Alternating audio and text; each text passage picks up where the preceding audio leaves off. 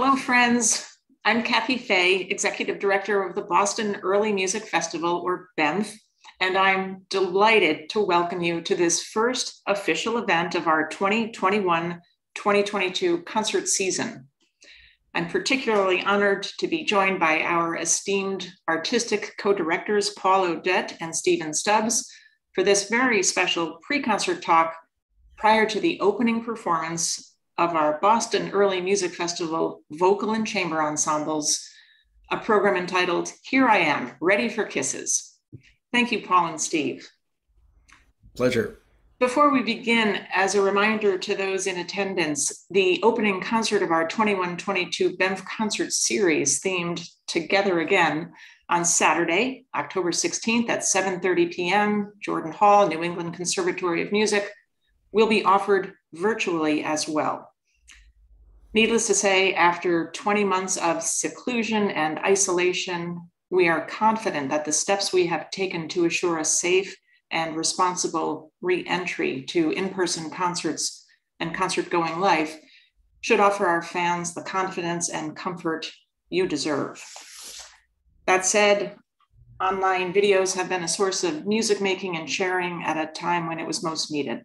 For those who cannot or are not ready to attend our concerts in person this season, we invite you to engage virtually. You can enjoy the video recording of this performance beginning on Saturday, October 30th through and including Saturday, November 13th, 2021. That is 2 weeks after the in-person performance. Tickets for our live in-person performances as well as our virtual performances can be purchased via the BEMF website anytime at BEMF.org. Paul and Steve, preparing for and rehearsing this concert in Boston marks an historic and important occasion, as it will represent one of the few times in nearly 20 months that a selection of BEMF artists gather together to make music together in person. As our audience will see, we have gone to great and responsible lengths to assure the safety of our entire BEMF company, from wearing masks during rehearsals and performances to maintaining required distances from one another, providing proof of vaccination, and more. Adhering to the challenges of COVID times for you required designing a program using just a few singers at a time. So this program, Monteverdi's late vocal works, is entirely appropriate from that standpoint. But within the field of Monteverdi, I notice that his last two books of madrigals, books 7 and 8, keep reappearing on programs, and it's true of this program too. What is so special about them? Well, you could say that it's the sort of culmination of Monteverdi's reinvention of the madrigal. That is to say, when he began writing madrigals, they were 5-part, 6-part affairs of polyphony. And he lived through the time when that changed over to being something that was based on the basso continuo, the group that plays the chords. And that meant that madrigals could now be any number of voices you wish over that bass. And what he emphasized particularly in book 7 was the vocal duet of two equal voices, 2 sopranos or 2 tenors. And that was his main vehicle for this new kind of madrigal. In book 8, which came much later than book 7, it was sort of a last will and testament. It was sort of a place to put all of the great things that he had invented over his lifetime of music. So both of them are just splendid collections for our purposes. Yes, and many of the pieces that he published in the 1638 book 8 were composed 30 years earlier, but he hadn't had an occasion to actually publish them until that point. With my presenter and producer hat on, the music of Claudio Monteverdi, one of the most important composers of the turn of the 17th century, is still today a box office hit. Over 400 years later, you have both returned to Monteverdi again and again over your extended careers in this field. What is the special power or attraction of Monteverdi's music to you? Well, there's lots of things you could say about that. But the way I look at it is that Monteverdi would have been a great composer whenever and wherever he had been born. But the fact that he was born in Italy at this particular juncture, the sort of passing from the Renaissance to the Baroque period in music, and if you think of the year 1600 as a particular watershed, a sort of changing of the guards of all sorts of elements of music, Monteverdi was right there in a northern Italian court, which was where all the action was, to sort of preside over that. And there were many, many composers and poets and thinkers about music who were involved in this. But Monteverdi was the supreme master because he had all the skills of a traditional polyphonic madrigalist, but he was right there with the newest ideas at the same time. So he could really do everything, and he did everything.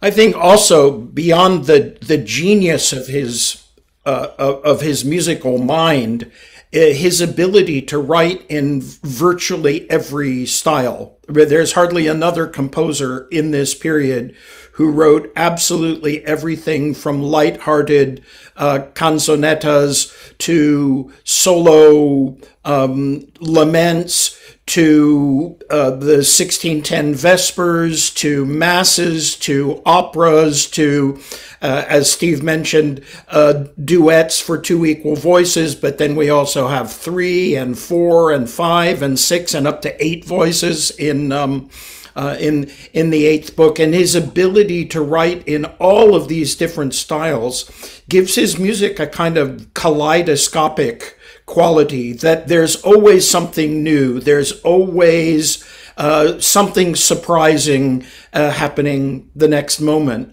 And there's a comment that I particularly like that Monteverdi made in the preface to the 8th book of madrigals, which is that he said he realized that sharply contrasted characters or emotions were the key to moving the soul of the listener.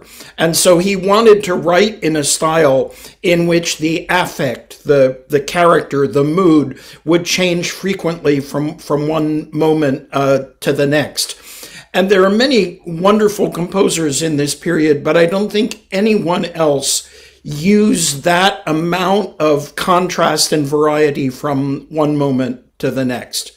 And the other thing I think is remarkable is that he loved being a bad boy.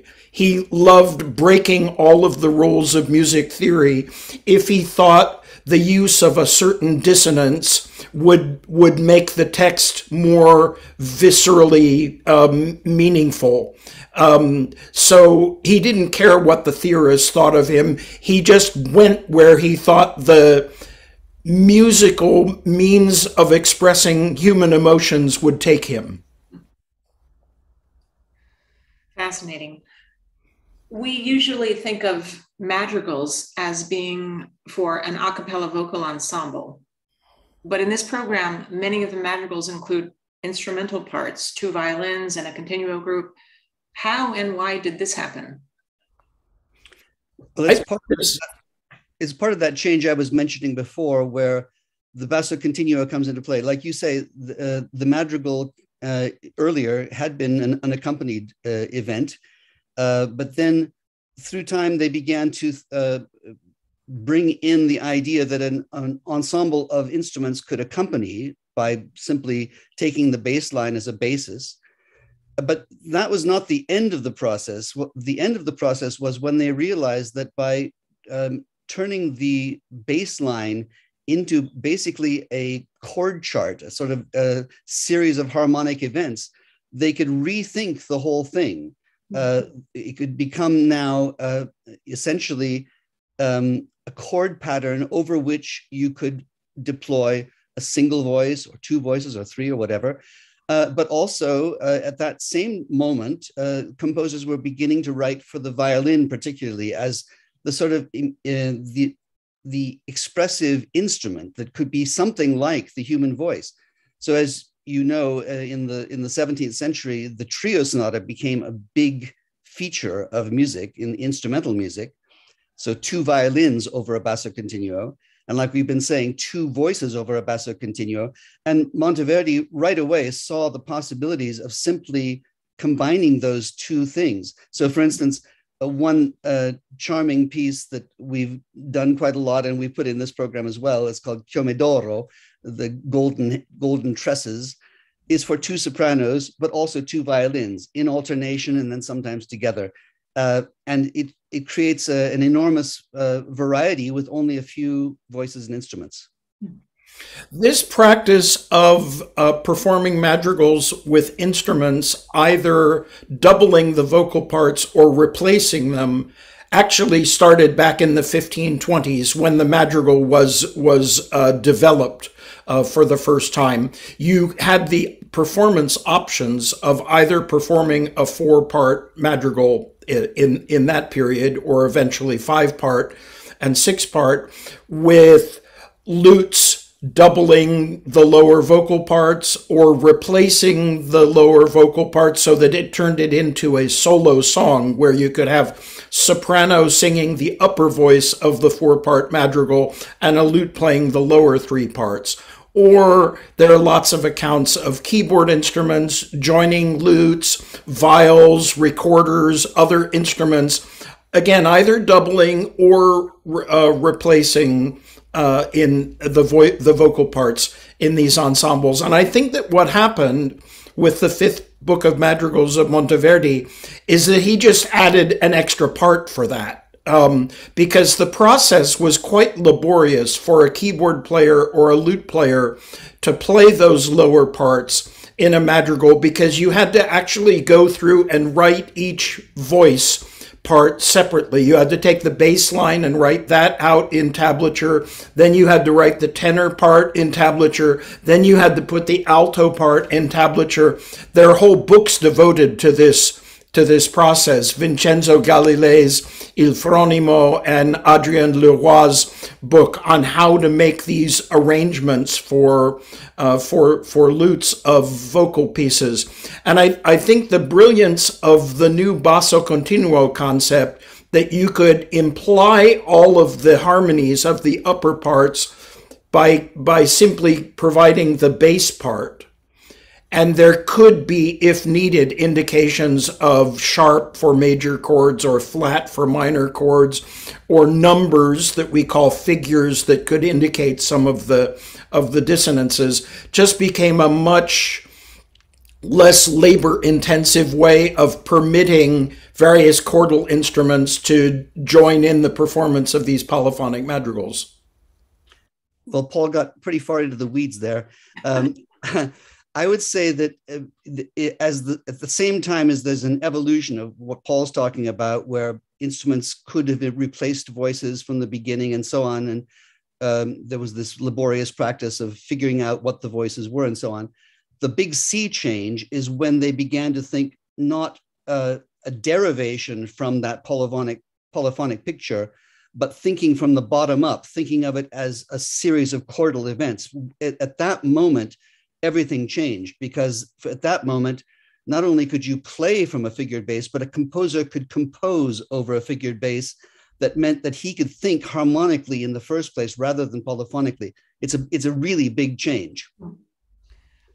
Staying on that basso continuo concept, it consists of single bass notes, often long rhythms, but yet when you have performed this kind of music in the past, we know that the continuo group plays full harmonies, arpeggios, strummed chords, tremolo effects, etc. How do you know what to do when the composer didn't indicate any of this in the music?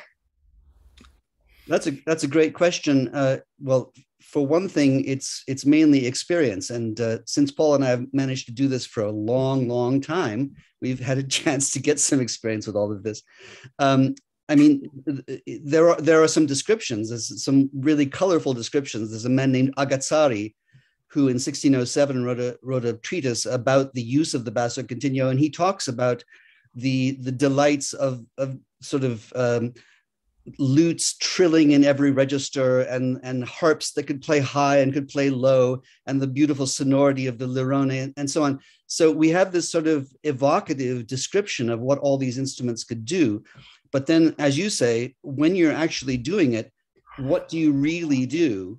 That's a question of individual experience, but also very much the group experience of working in teams of continuo players, where you sort of have a trust of each other to do what your instrument does best and contribute as you can. Agazzari makes a funny remark. He says, there are some people who have a facile hand and therefore play all the time, lots of divisions and so on, and making a terrible soup of the whole thing. And he says that's disgusting to the learned listener. And it's absolutely true. You can have a disgusting soup of continuo. You've heard that. But we have trusted colleagues who don't make a soup and know when their instrument is particularly called for and when not. Yeah, I think there are two common extremes that you often encounter in performance of this music today.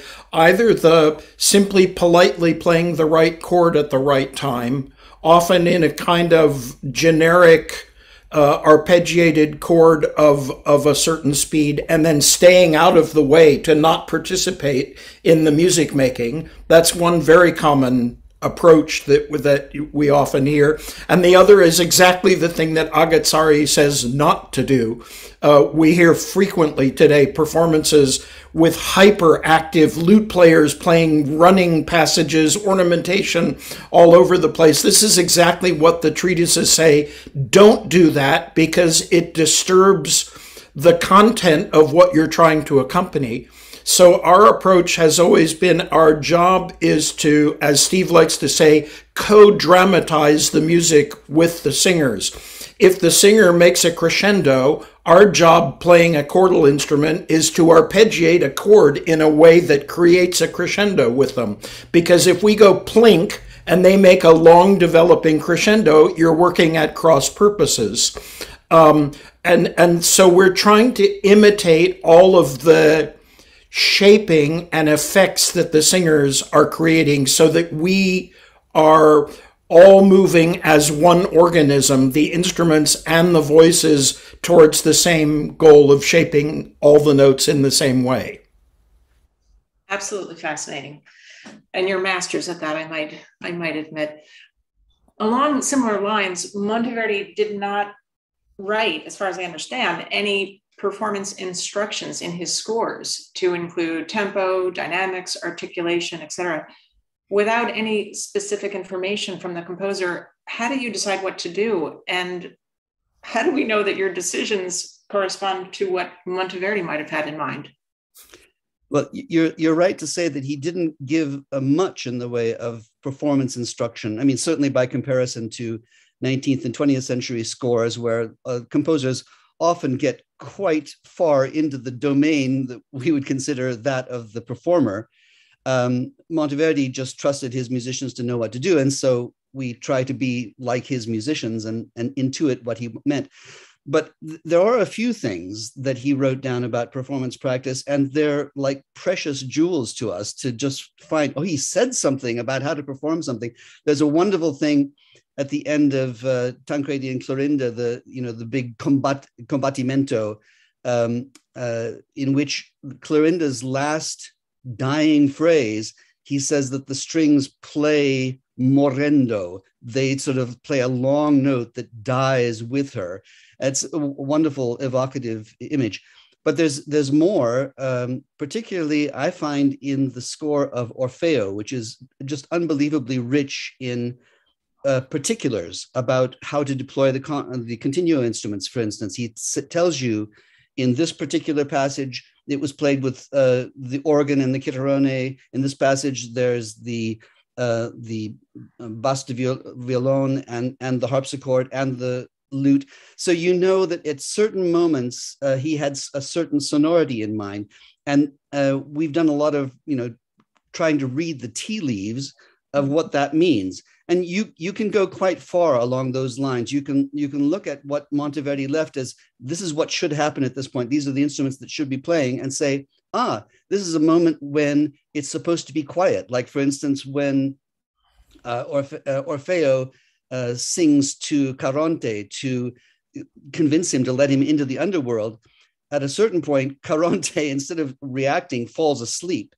And at this point, it's just an organ solo. So you realize that Orfeo is being quiet so he doesn't wake Caronte up so that he can actually get into the underworld. So that sort of tip from Monteverdi about why you would do a certain thing is what we try to intuit and then use for other purposes.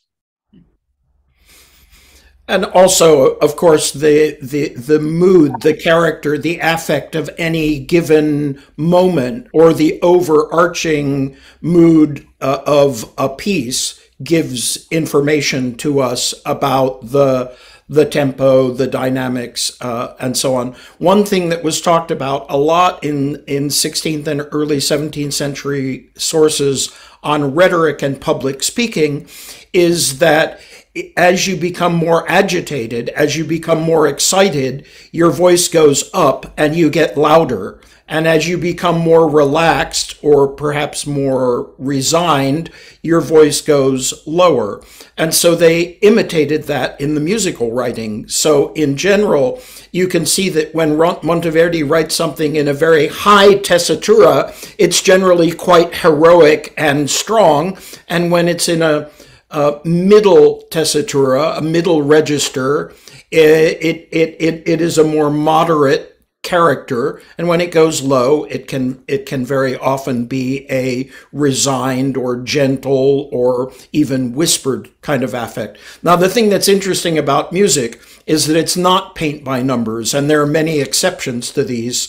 Monteverdi loves having a soprano line that goes up higher and higher off to heaven. And on the word cielo for heaven, it's the highest note, which obviously wants to waft into the high register with a diminuendo. And the bass may respond by saying in terra, on earth, or dall'abisso, in the hell. And that will be a quite low note, which wants to be strong and earthy. So there are many exceptions to the basic rules, but the basic rules are a starting point for a lot of this. It's also sometimes led to misunderstandings. I mean, I think often of the first words that Popea says in the Incoronazione di Popea. She says signor on very low notes for a soprano. And so a lot of people looked at that and said, oh, she must be a mezzo-soprano because she's starting off on a low D. But no, this is pillow talk. And so she's just whispering in her lover's ear. It's not about that she's a mezzo-soprano. So you've talked a lot about the role of continuo instruments in this music, but I'm especially wondering if you can talk a little bit more about the lirone, that unusual, beautiful instrument played by our veteran BEMF orchestra member, Aaron Headley. Well, Aaron is not only the veteran player of the lirone in our context, she's basically the person who reinvented the instrument in our time. I mean, people had known that there was such a thing, and I think even a few people had built something that was like a lirone, but Aaron is the one who just carried it out as sort of the passion of a lifetime to revitalize the lirone as a practical instrument. It's a bowed instrument, and so the people who play lirone tend to come from the viola da gamba or maybe originally the cello. But it's a very unusual arrangement of strings, very, very unusual. For one thing, it's got many, many strings. I don't know, 19 or something like that. But over a very flat bridge, such that the bow must actually go across 3 or 4 strings at a time, and therefore play chords. And the arrangement of strings, if you actually pluck the strings in order of a lirone, it's a kind of amazing thing because it's in a circle of fourths or circle of fifths, like bum pom pim pom bum pom bum pom. It's really not a logical thing, but that allows for this chordal playing. So with quite simple left-hand positions, you can achieve the basic major and minor chords. And one of the things about it is that can go almost any place. It's a very sort of omni-harmonic instrument, whereas Paul and I have been talking about this a lot lately, that with lutes and guitars and theorbos, they tend to one side of the map or the other. Like theorbos and guitars like to be in major key, in sharp keys. Lutes like to be in flat keys. The Lirone is really kind of ambidextrous in that way and able to get around to every key area and be in tune in all those different areas, which is kind of interesting. And it has no bass notes, which is often perplexing to people experiencing it for the first time, because it looks like it's the size of a viola da gamba, and yet it's only playing in a tenor register and doesn't ever play the bass of the harmonies. It normally plays second inversion versions of these chords, and for that reason you almost always have to have another instrument supplying the bass. Otherwise, the harmonies are rather confusing if you're only hearing these inverted chords all the time. So you need a theorbo or a viola da gamba or a cello or some other instrument supplying the bass, over top of which the Lirone rides. It's incredible. Wow. Let's talk about the singers a bit. On this program, we recognize many familiar names: Aaron Sheehan, Jason McStutes, Tess Wakeham, to name a few. We often refer to these singers as a BEMF company of singers, in this case, the BEMF Vocal Ensemble. And yet there's one singer on this program, Cecilia Duarte, who is making her BEMF concert debut with this program. How do you guys think of the evolution of the BEMF vocal company, the BEMF Vocal Ensemble? That's also a really interesting question for us. And one of the ways we try to encourage evolution, you could say, is with our young artist training program that we do at the festival every 2 years. That's been a wonderful source of getting to know young singers that can then play a part in the evolution of the company. In the case of Cecilia, we had not worked with her before. We had, in fact, first asked Reggie Mobley to be the alto on this occasion, who we have worked with before. And he said, well, I'm not free for this, but you should really get Cecilia because she's so wonderful. So we went to hear clips of her, and indeed she is wonderful. So we're looking forward to having that new voice in our company. But the truth is that we like very much to have a sort of stable feeling about the group of people that we work with, because you build up relationships and you build up a sort of trust, and you also know what each other can do. And it's particularly, I think, maybe extremely meaningful for Gilbert Blin, our stage director, in the context of making a new stage production, because he knows how far he can push an actor to do this or that on the stage and so on, knows what to expect from them. So I think we will always have essentially a stability in the company, but always, of course, looking for wonderful new talents. It's also, when we're working with people we've worked with a lot in the past, it's a lot easier and faster to put a project together, because they already understand our house style, how we approach things. We understand their strengths and weaknesses, and everything just goes a lot faster. If you have to start off with a whole new group of people, it's a very steep learning curve to get everybody on the same page, to get everybody on the same wavelength, to understand what we're trying to do with the music. But it's so important to always bring in new blood, and to combine the people who already know the way we work and know what we want with new people, so that there's always new blood, fresh ideas, and so on. Wonderful. So just moving away from Monteverdi for a second, although his first position in Mantua was as an instrumentalist, Monteverdi didn't leave us with any instrumental music except for a few brief sinfonias. On this program, you're performing some sonatas by his close colleague, Dario Castello.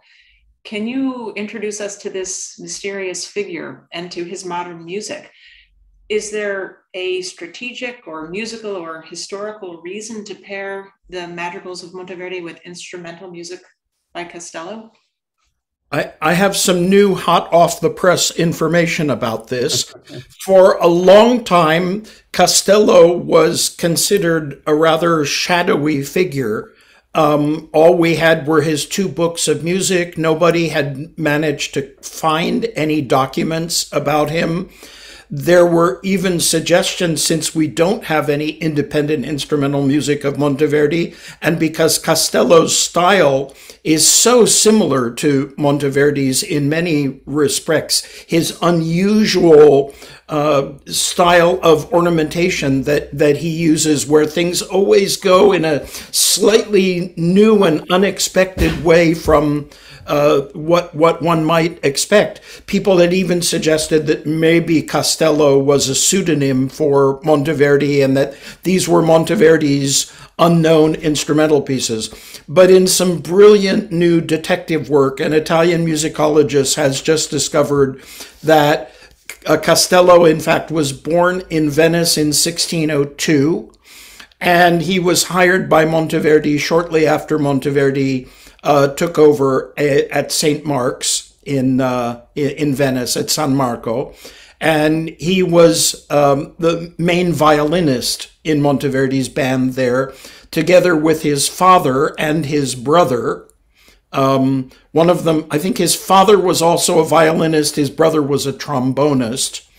And so it's clear that he worked closely side by side with Monteverdi for his whole career, which was unfortunately extremely brief because he died at 28 of the plague in 1631. And we now have all of this information about Costello, which a couple of years ago was complete mystery, this person as a figure.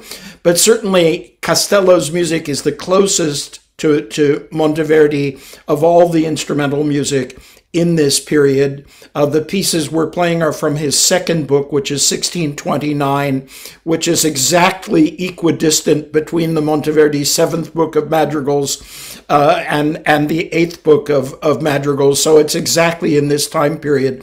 And as he worked with Monteverdi on a daily basis, one suspects or assumes that maybe even Monteverdi suggested a few ideas or may have even worked with him on crafting these amazing pieces. Steve, having read your excellent program notes, which, by the way, will be available in our printed program and in our downloadable program on our website, why do you think Monteverdi believed the quote unquote explicit aim was for music to express the entire range of human passions? I don't know why he thought that. I'm just grateful that he did.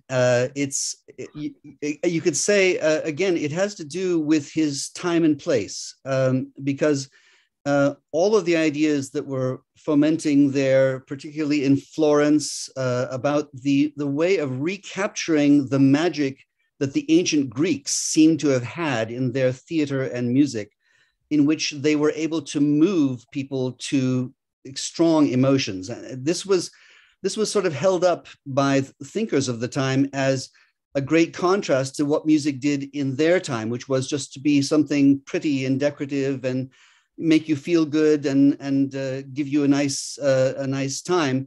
They didn't want just that. They wanted something more. And Monteverdi became really the particular messenger of that more, that actually reaching out and making you feel certain things. And opera, of course, is the ultimate vehicle of that. And Monteverdi's, you could say, guided the whole musical world from the earliest court operas. You could think of his Orfeo and Arianna, which happened early in Mantua in the first decade of the 17th century. And then he becomes this sort of mature musician, head of the Maestro di Cappella of San Marco and so on. And along the way in 1625 makes this rather remarkable piece, the Combattimento, with basically changing the idea of how far you could go in making music tell a story on a sort of moment by moment basis. He takes this whole battle at nighttime of Tancredi and Clorinda and says this music is there to portray the battle in every one of its moments. So that has to happen on the scene as well. And then you get to the end of his life where he's being brought into the public opera in Venice and writes his last three operas. We only have two of them. We have Ulysses and Popea. That's the short of the Ritorno di Ulisse and the Incoronazione di Popea, but we always just call them Ulysses and Popea. And there you have the final culmination of everything he thought about this idea of moving the emotions. And I would argue that Book 8 and the two last operas that we have is the full statement, the full final musical will and testament of Monteverdi's lifelong attempt to move the emotions. I think there was already a desire to try to express the human emotions in the most vivid way possible in the 16th century. There are various people who talk about this. One that is particularly meaningful to me is Galileo, the astronomer's father, Vincenzo Galileo, who was a lute player and musical theorist. And he talks about the fact that the reason he believed the lute was the instrument best placed to mimic the passions of the human soul was that it had the dynamic and timbral variety which players of the organ and harpsichord were unable to make. And he specifically says the ability to express durezza e mollezza, so hardness and softness, asprezza e dolcezza. Asprezza is harshness, dolcezza, sweetness, which we hear lute players doing on a daily basis.